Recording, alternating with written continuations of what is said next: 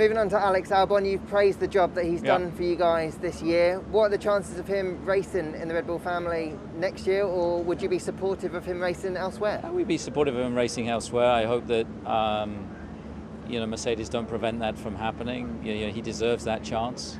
We're doing our best to help him, and we'll see what happens. Is that what the situation is at the moment? That perhaps Mercedes are preventing him from doing that?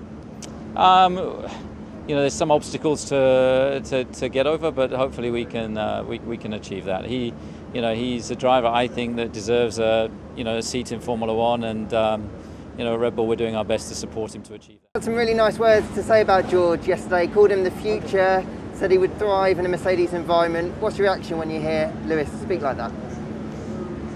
A world champion talking.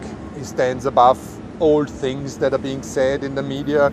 He has a clear opinion, and it shows that not only on track, but let's say looking beyond the tip of your nose, he's one of the few that can actually do that.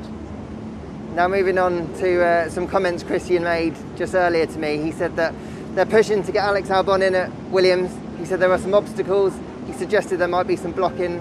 What are your thoughts? I think it's the ordinary course of business. Williams has a Mercedes engine, and that is clear. And we have Nick de Vries, a Dutch driver that deserves to be in Formula One equally. Although with him I'm in two minds. He won us the Formula E World Championship just most recently. So yeah, I guess this is two interest groups that just have to find a solution. How likely do you think it will be that we'll see Nick in F1 in a race seat next year? I don't know. I think the great thing with Nick is that he has two options. He has the guaranteed seat in Formula E, which is a really tough championship, and on the other side, the maybe 50-50 chance to be in a Formula One car. And knowing you, Toto, it doesn't seem like it's your style to be blocking anything anyway. I would never block someone like Alex Albon. He's a fantastic guy. Personality is great. I was personally sad to see him going, and if he has a chance driving in a Formula One car,